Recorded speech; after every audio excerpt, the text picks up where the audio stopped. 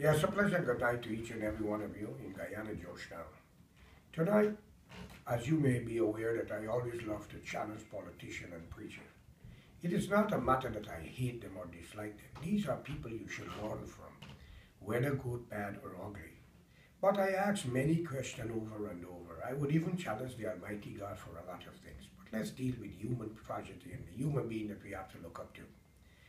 I wanted to know one reason. I am from Guyana like many others. I was born in the time of the British. Unfortunately, the Indian and the blacks leader fought for independence because they believed that would have been better. But after 1966 and we got the independence, and I'm not even touching the uprising with blacks attacking Indian, burning down the city of Georgetown, killing people up in Mackenzie and Wismar, not forgetting on the west coast where Indian retaliate on the number one and number two, Canal and Lenora and High Flood and other area. It is plain and simple. Don't forget Boxton with fire. India was murdered. Young women was teared into half, little girls, and these were Indian children. So to you, the black people of Guyana who born after 1966 or late 1960 but were pretty young to understand what goes on. Let us not forget our history and study the history of India and Africa when we have nothing to do with them. Let us stop being a hypocrite and find out where we are today and what led us to this department. Yes, it is right for we to have independence from any country because no one wants to be a slave for no one. But is it better? Personally, I do feel we should have never had independence from the British. And if so be the case, Indian and black should not have ruled Guyana. The black should have returned to Africa as an independent people, freedom, and the Indian should have returned to India since there was higher servant, indentured laborer. But the British played a game and gave independence to Guyana, thanks to the United Force led by a Portuguese man named Peter de Gar, who collated with the PNC. PNC had 18 seats, the United Force had 7, Dr. Jagan had 22. What a fantastic number during the period of the time of our country going for what you call independence. But what happened?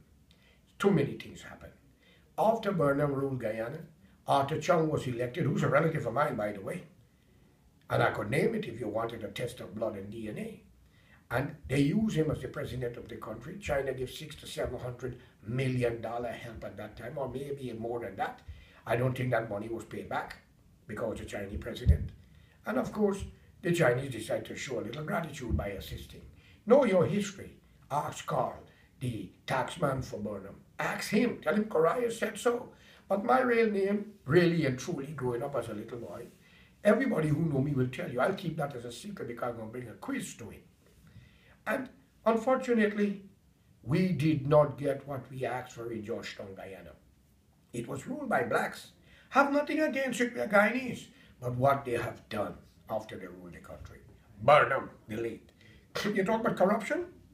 How can you explain a man who couldn't afford to pay for a bicycle as a lawyer at that time, or his car, was the second or fifth richest black man in the world in the late 70s? Ask yourself that question, ladies and gentlemen. Don't knock Ramatar and don't knock Mr. Barajan. A man like me must hit that question. Because a thief can't tell another who thief more and who thief less. They're all thieves if you want to be fair. But let's deal with a man called Kemraj Ramjatan. Look at this. Listen up, PPP. Reinstate Ramjatan. Does this sound to you like a man who really wanted to move the PPP? Or because he was rejected like the prodigal son? He was kicked out, ladies and gentlemen. He was not like Ralph Ramkaran and them boy who resigned. Nagamutu, all them people is a big problem. Their appetite was aiming towards presidency, but they couldn't follow the policy of the party constitution, so they get kicked out. And they form a group. This is like the angel get thrown out of heaven and fighting on earth to go back into heaven. God didn't accept them, so they got a lot of repenting to do. Same goes to Mr. Kamraj Ramjatan from the PPP. He fought to go back. He came to New York, and these were the T-shirts. Read it for yourself, and look at the back of democracy. All because he was rejected, he formed AFC with another outcast called Trotman. No effect, no personal thing against you, ladies and gentlemen. But the truth of the matter must be told to our people. This is our history and our legacy. One was thrown out by Desmond Hite because he didn't get what he wanted, as Stratman. The other one was thrown out by the PPP because he didn't get what he wanted, and that was Ramsden. And they come together like two wayward angel spirit, forming a body to go against the ruling party. And who was the ruling party? When Mr. Ramsden get thrown out, and when Mr. Stratman get thrown out, Hite have already lost his position. Because I think Ramsden get kicked out after Stratman get kicked out. Now, as a man who looking at it, could this be an arrangement between the PNC and the PPP? So these two people that come together and form a party to put the united force out, like what happened to Mansour, who sell his soul, his spirit, and even sell his staff to heaven. Hypocrites all the way. And I have no apology for these gentlemen, but I want to tell you the truth. The truth of the matter in our time. PPP might be corrupt. Yes, you might say they're thieving, but you got to show the proof. We all make allegation. An allegation without proof is really and truly a word bouncing like a ball and there's no player. But we see a lot of building putting up. We see a lot, and between you and I, where there is development, there is corruption.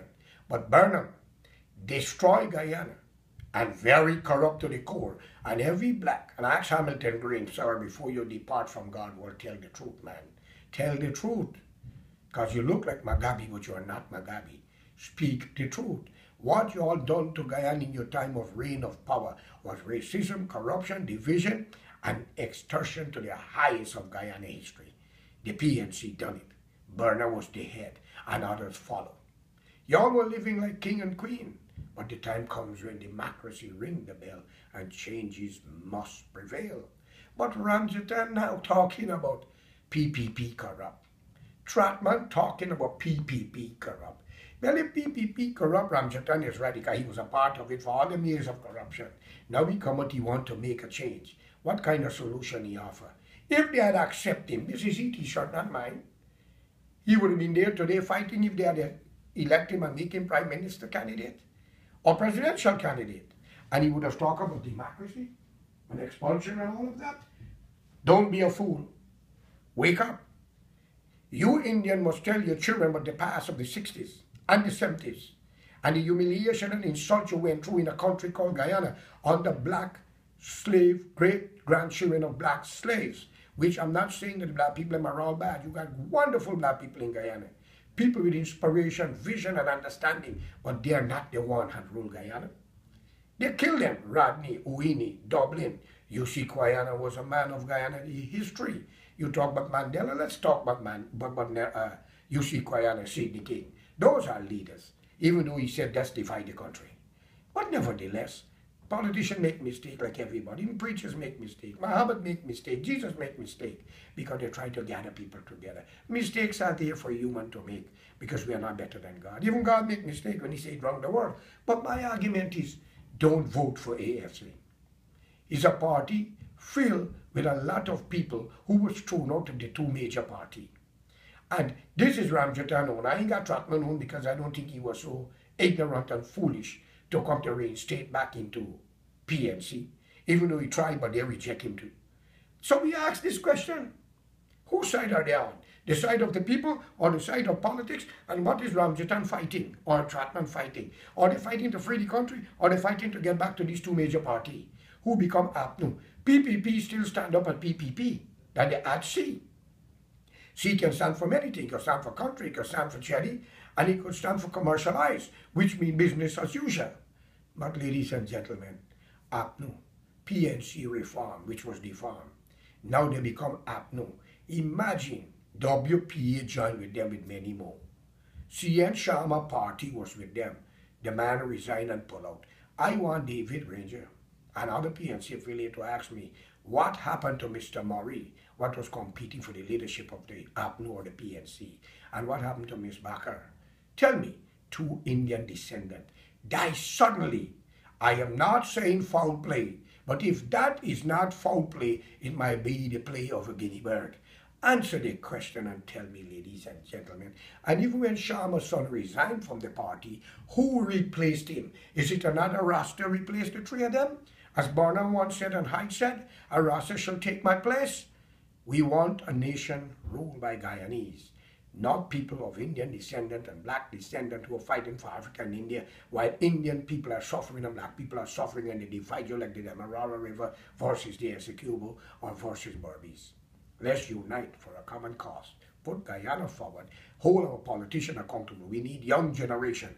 I am looking for a day when a black president and an Indian prime minister and a Chinese accountant, finance minister, and the Six Nations can sit and run Guyana with peace, love, and harmony for the development of the people and not self-interest, not the pocket of the family. When the police can arrest you and charge you for a crime and don't be judge and jury outside and ask for a handout in the corner. I know a lot of you may not like it, but for the decent and honest police officers and civil servants, I think duty-free concession should be given to them every 4 and 5 years for a car or something up to them. And money should be handed to them for a very low income to build a nice house so they can mind their family. And they must get a better salary. For the police them who are doing good, I think they must be having a trip where the government will sponsor it around, or the children a scholarship to show the gratitude. Not our ministers them traveling around the world and getting free go. This is nonsense. The country belongs to all of us. Well, ladies and gentlemen, the vision I have, it will be for none of us. Wake up. You lock up my son innocently. That is not going on an ice and disappear. That is coming back. So those who did got to tell us why they do it, who was the one that influenced them. Because we know what goes on. And we gotta be honest with you, that is one thing we want, justice. And if you kill my family, we will kill yours. And if you kill me, mine will kill you. So let's face reality. The world changes, man. And all of us have a price. And the beautiful part of the story, any man that commits a crime has to pay, whether you like it or not. It is not a threat. It's a message direct to you. Don't interfere with me, I won't interfere with you. Let's live in peace, love, and harmony. Let's develop the world we live in and make it a better place. Stop playing a race card in Guyana. It's not Africa. It's not India. And if you believe in the teaching of the Bible and the Quran, the Bakmawanti country, treat him with honor, decency, and respect. Don't treat him like if he's a low-class citizen. Are you fools are not ashamed? You go to your church on Sunday and call on Jesus. You think he want to have mercy and you'll listen to you? When you're joining hands to vote for people who are wicked, naive, and corrupt? Or you Muslim running and calling Muhammad and Hindus and Ram and Krishna? These people fought war. For what? The same thing that we are speaking about. Wake up, you blind bats and deaf fools. I don't need your votes. I'm telling you from in front. I need to help you because I'm a human like you. I need to work with you. But you must remember, do unto others as you will like them do unto you. Thank you for this present minute, but I'm coming back with another one.